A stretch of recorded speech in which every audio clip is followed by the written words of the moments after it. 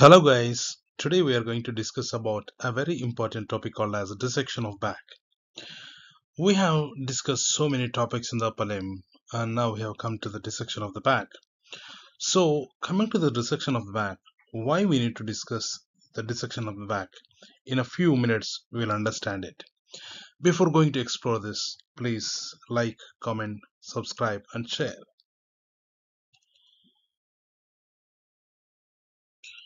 Now coming to the back, muscles of the back. Why we need to discuss the back muscles in the upper limb?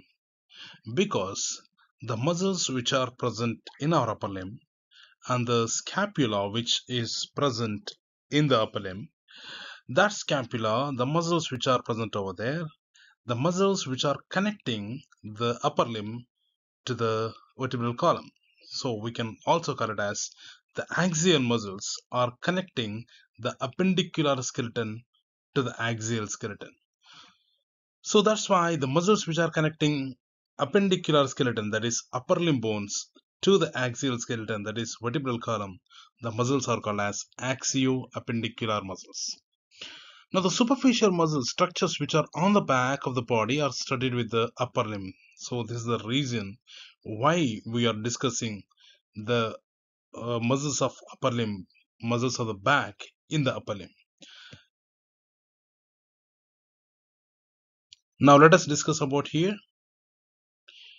In this picture, you can identify this is the trapezius muscle which is connecting in the superficial strata the appendicular skeleton, that is upper limb, the bone of upper limb, that is scapula, to this vertebral column. Here you can see the origin of the trapezius.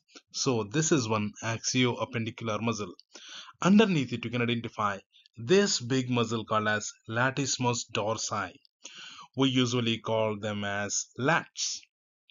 So this Lattismus dorsi is also connecting the appendicular skeleton, that is humerus, to the axial skeleton, that is the vertebral column. Now underneath these two, trapezius and the Lattismus dorsi, we are going to see Levator scapulae. This is a Levator scapulae which is connecting the scapula to the vertebral column. And below that we can identify Rhomboideus minor and Rhomboideus major muscles. So these are also connecting the scapula with the vertebral column. So that's why these are the muscles are called as axio-appendicular muscles.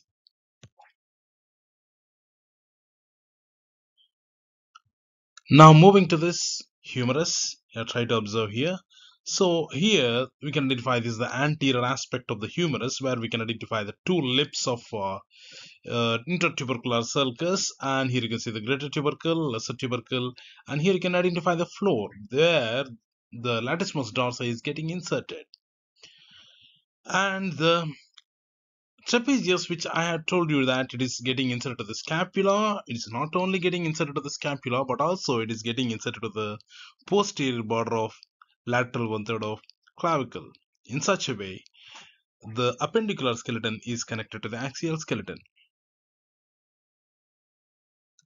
Now coming to the scapula, we can find the process, acromion process, then the crest of the spine of the scapula, and you need to find out these three angles and the vertebral level is very important. So the medial border is also called as vertebral border, where we can identify the scapula three borders. So for the osteology of the scapula, you can find the video in my channel. You can see in the content, you can identify the osteology of the scapula, where we can identify all the angles, borders and surfaces.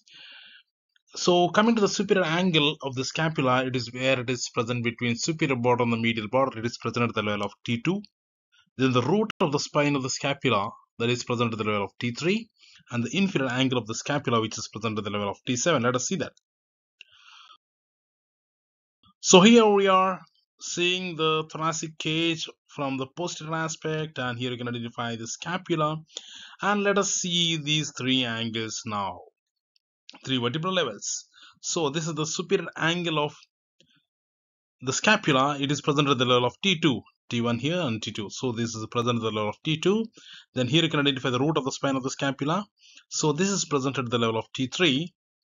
And then you can identify the inferior angle of the scapula, which is present at the level of T7 spine, that is thoracic, 7th thoracic spine. Now moving to we have removed the skin at the back. Soon after that, we can identify the cutaneous nerves. So the cutaneous nerves, which are supplying to the skin. So the cutaneous nerves on the back are derived from the posterior ramus of the spinal nerves. Each primary ramus divides into medial and lateral branches. Up to the 6th thoracic spine, the cutaneous innervation is provided by the medial branches, which emerges close to the median plane. Below the T6, the cutaneous innervation is provided by the lateral branches, which emerge in line with the lateral edge of the rectus spinae muscles. Now let us see the here. Yeah, here you can identify upper 6 thoracic spines, lower 6 thoracic spines. So upper 6 thoracic segments, they are giving medial branches. Those medial branches are supplying to the skin of the back in the upper half. Lower half, which are emerges out from the lateral branches, which are supplying to the skin over the back. So the cutaneous branches of upper three lumbar nerves emerge a short distance above the iliac crest. Here you can identify. So these turn downwards over it to supply the skin of the gluteal region as well. So the lumbar three nerves, they're also supplying to the skin of the back, and also the lower three lumbar nerves, L1, L2, L3 nerves, they're running over the iliac crest and gets into the gluteal region and supplies to the skin over the gluteal region. Here you can identify them.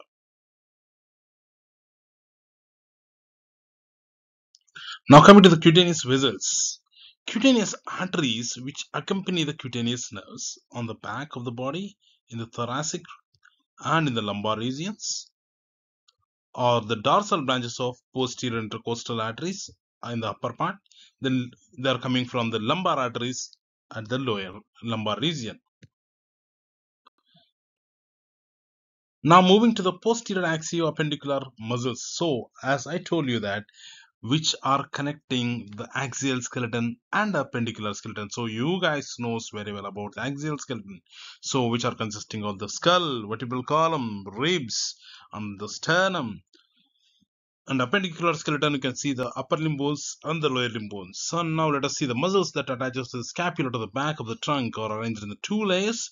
One is superficial layer, another one is a deep layer. Now coming to the superficial layer, we can identify the trapezius and the Lattismus dorsi. In the deep layer, you can identify Levator scapulae, Rhomboideus major, Rhomboideus minor. Now let us discuss about one by one. So the first muscle is trapezius muscle. So the trapezius is a flat. Let us see that.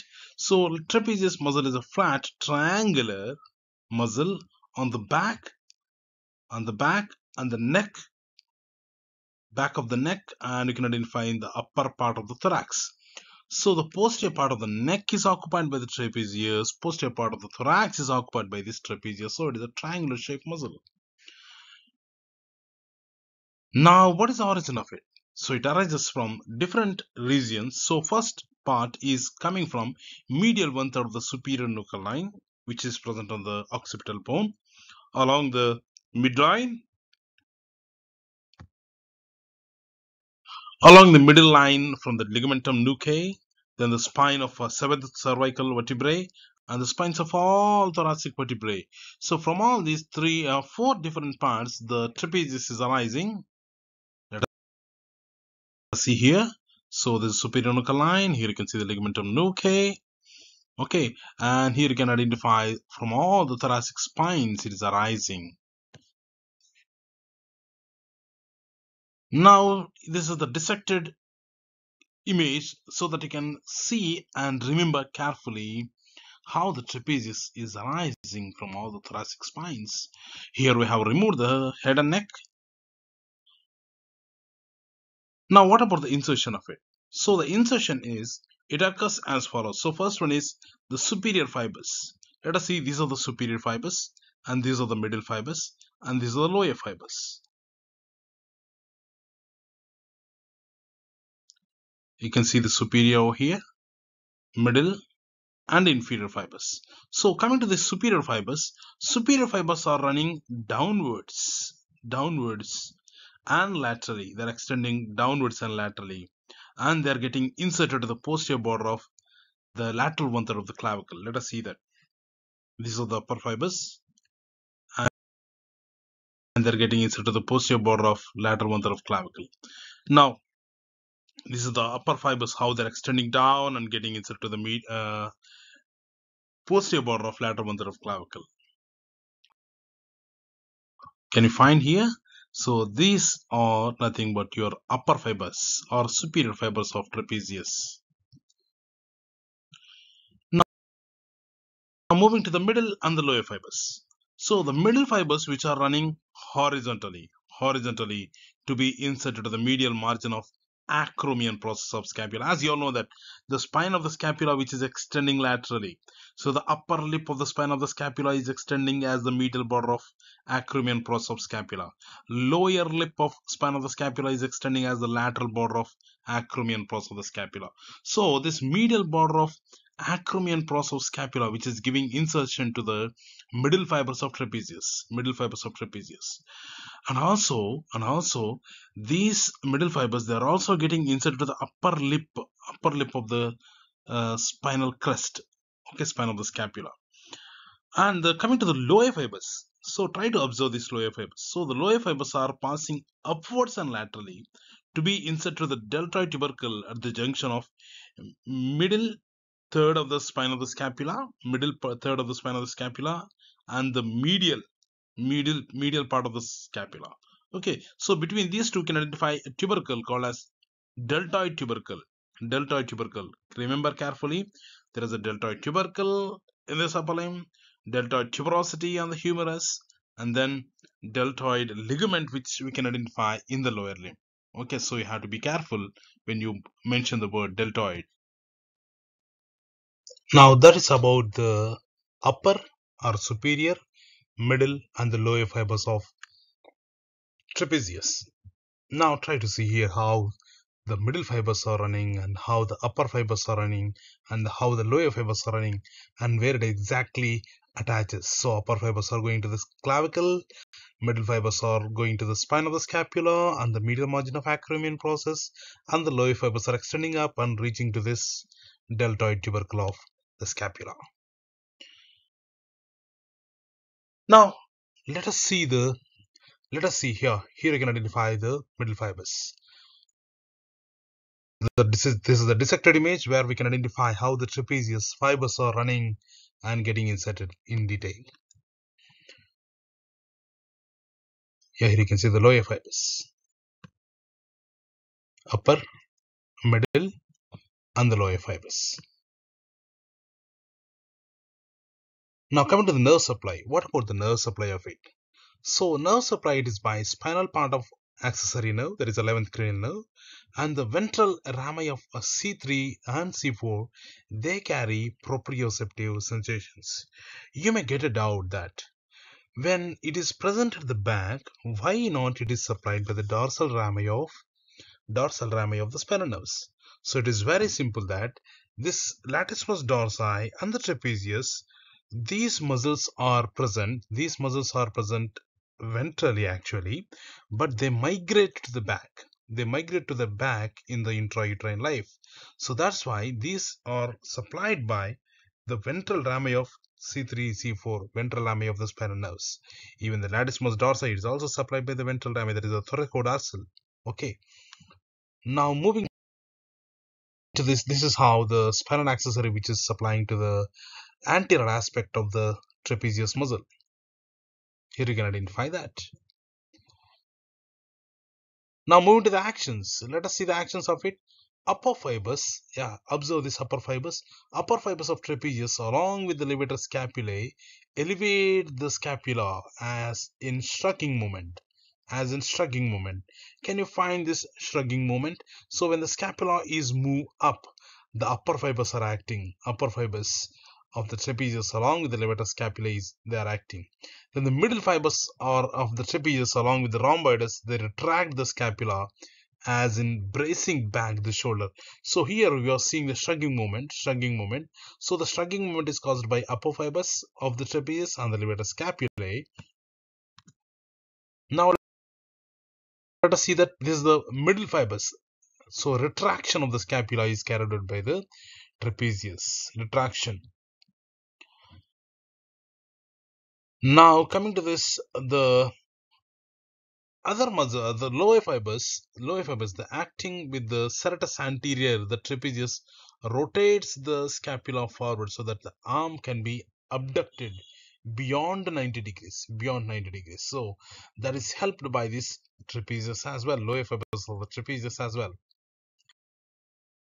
Now moving forwards and try to see the another muscle present below the trapezius. Below means in the upper part of the back is occupied by the trapezius, lower part is occupied by the latissimus dorsi.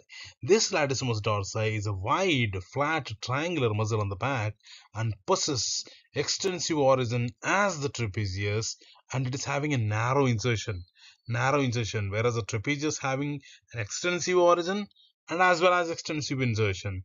So these two bones are giving insertion to the trapezius, whereas this latissimus dorsi has extensive origin but only narrow incision.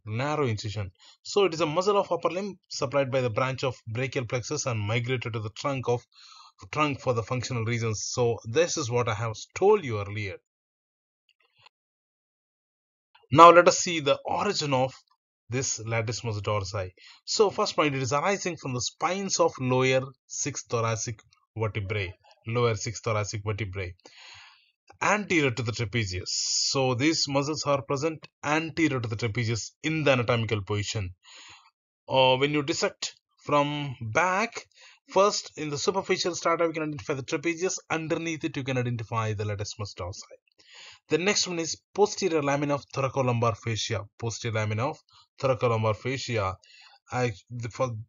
fascia, we are having a video in my channel. You can just search for it. You can find the thoracolumbar fascia. Then you can understand easily how it is giving origin to this latissimus dorsi as well. So this is the one, two different origins of the latissimus dorsi. Is a lower six thoracic spines, and then we can identify here, you can identify the thoracolumbar fascia, how it is giving origin to this latissimus dorsi. Now next thing is outer lip of the posterior part of the iliac crest. Posterior part of iliac crest by muscular slips. You can identify the muscular slips over here. Okay, so this is how, so here all it is giving origin to this outer lip of iliac crest is giving origin to the latissimus dorsi. Then the lower three ribs, now you can identify here, lower three ribs also giving origin to this latissimus dorsi. Next one is inferior angle. Here you can identify inferior angle of the scapula. So this is present at the level of T7. These are the lower three ribs which are giving origin to the latissimus dorsi. And here you can identify the inferior angle of the scapula, which is also giving origin to the latissimus dorsi. Now coming to the insertion, where it is getting inserted. So from its extensive origin, the fibers are passes laterally with a different degrees of obliquity. The upper fibers, let us see that upper fibers are present almost horizontally. Upper fibers are nearly horizontally. The middle fibers are oblique. And the lower fibers almost they are vertical. These are called as lower fibers. They are almost vertical to form a sheet that overlaps the inferior angle of the scapula. Then after that, where they are getting inserted, let us see that. So this sheet curves around the inferior-lateral border of the teres major to gain its anterior surface. Here it ends as a flattened tendon which is inserted to the floor of intertubercular sulcus. Then this latissimus dorsi and the teres major together forms posterior axillary fold. So insertion of the latissimus dorsi is to the floor of intertubercular sulcus. Here you can identify this is the lateral lip and this is the medial lip, and this is the latissimus dorsi which is getting inserted to the floor of intertubercular sulcus. The nerve supply of the latissimus dorsi is by thoracodorsal nerve from the posterior cord of brachial plexus. Let us see that. So here you can identify this is supplied by the thoracodorsal nerve, which is a branch of the posterior cord of brachial plexus. Now actions, let us see the action. So it is a powerful adductor. Latissimus dorsi is active in adduction, extension and rotation. Adduction, extension, rotation, especially medial rotation of the scap, medial rotation of the humerus. So here in this picture, in this GIF image, you can identify. So if this woman is pulling something from above, so during that movement, so this latissimus dorsi is helping the pectoralis major in pulling something, or in another moment, it it just pushes the body up. It pushes the body up when the body is climbing. When a person is climbing upwards, or a tree or something else, then this latissimus dorsi is assisting the pectoralis major in pushing the body up. It pulls up the trunk upwards and forwards during climbing. So this is the movement which I have explained. Then it assists the backward swinging of the arm during walking. So when you're walking, how the limbs, upper limbs are moving, so the backward swinging is happened by this latissimus dorsi. It takes part in all violent expiratory functions. Okay, so here try to observe this picture. This latissimus dorsi is assisting the pectoralis major in pushing the body up, Yeah, coming to this lumbar triangle. What is this lumbar triangle? Now let us see that the lower fibers of latissimus dorsi, which are coming from the iliac crest, so it is the anterior to this, the lower fibers of latissimus dorsi, and posterior to the external oblique abdominis muscle. Between these two, you can identify the small triangle called as lumbar triangle. So apex is formed by the junction of latissimus dorsi fibers posteriorly, anteriorly, external oblique abdominis upon your external oblique abdominis muscle, and the base is formed by the iliac crest. So this is called as lumbar triangle. It doesn't have any importance of this lumbar triangle, but another important triangle is there, and here you can see the lumbar triangle. And now here you can identify the triangle of auscultation. Let us see that this is the called as triangle of auscultation. Where it is present exactly? It is present lateral to the trapezius muscle and medial to this medial border of the scapula, and the apex is formed by the junction of scapula and the lower fibers of trapezius, and the base is formed by the upper margin or superior border of latissimus dorsi. Here you can identify the upper fibers of latissimus dorsi. So this particular triangle is called as triangle of auscultation. So what is this triangle of auscultation? What is the importance of this triangle of auscultation is, so at the left side we can identify the splashing of the liquids. When you just keep the steth over it at the left side back, we can hear the splashing of the liquids during the obstruction of esophagus, and at the right side you may hear the lung sounds, lower lobe lung sounds you may hear when you keep the steth at the triangle of auscultation at the right side. So at the left side, you can identify the splashing of the liquids in the esophageal obstruction. Now here you can identify the triangle of auscultation. Now coming to the deep posterior axio-appendicular muscles. So we have discussed two superficial muscles, trapezius and latissimus dorsi. Underneath these two muscles, you can identify three more muscles called as levator scapulae, rhomboideus minor, and rhomboideus major. So coming to this levator scapulae is a slender muscle. Here you can see this is a slender muscle. It arises by the tendinous slips from transverse process of atlas, process of axis, and also posterior tubercles of transverse process of C3 and C4. So from four different regions, this levator scapulae which is arising, and this levator scapula which is getting inserted, it is running down and laterally reaches to the medial border of the scapula, above the spine of the scapula, and below the superior angle of the scapula. So this is where the levator scapula is getting inserted. Here you can identify this is how the levator scapula is running.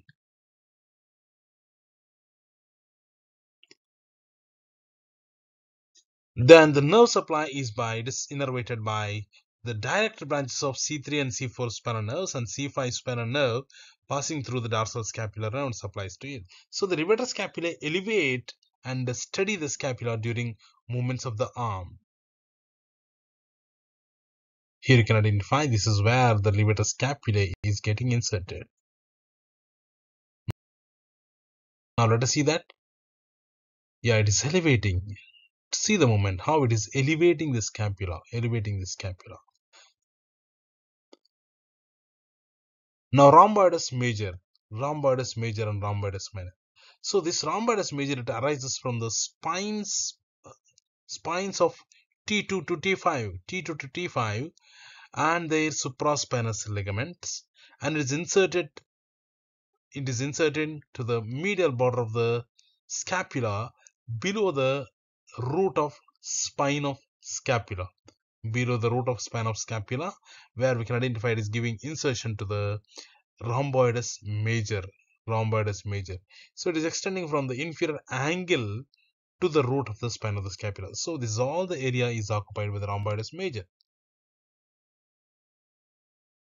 And rhomboideus minor, it is a thick cylindrical muscle which is arising from the lower part of ligamentum nuchae and spines of 7th cervical vertebrae and the first thoracic vertebrae, and it is inserted to the base of the triangular area at the root of the spine of the scapula. So nerve supply of rhomboideus is by dorsal scapular nerve only, and actions of the rhomboideus is retract the scapula, as in squaring the shoulders. Let us see that. So this is where the rhomboideus minor is arising, and this is the insertion where at the base of the root of the spine of the scapula. So what is this base is, this spine is a triangular shape. Spine has a triangular shape. Apex is projecting, extending as the spine of the scapula. Base is present towards the medial border or vertebral border of scapula. So this is where the rhomboideus minor is getting inserted. Here you try to see the movements of it. These are the movements: elevating, then retraction of the scapula is by these rhomboideus muscles and also by the middle fibers of trapezius muscle. So this is about the back muscles, my dear friends. It is very short class and you can easily understand, and these muscles are very important during the dissection of the back. When you are approaching the kidneys, from the back at the lower aspect, first muscle which you are going to encounter is nothing but your Lattismus dorsi. Thank you, my dear friends. See you soon with a new class.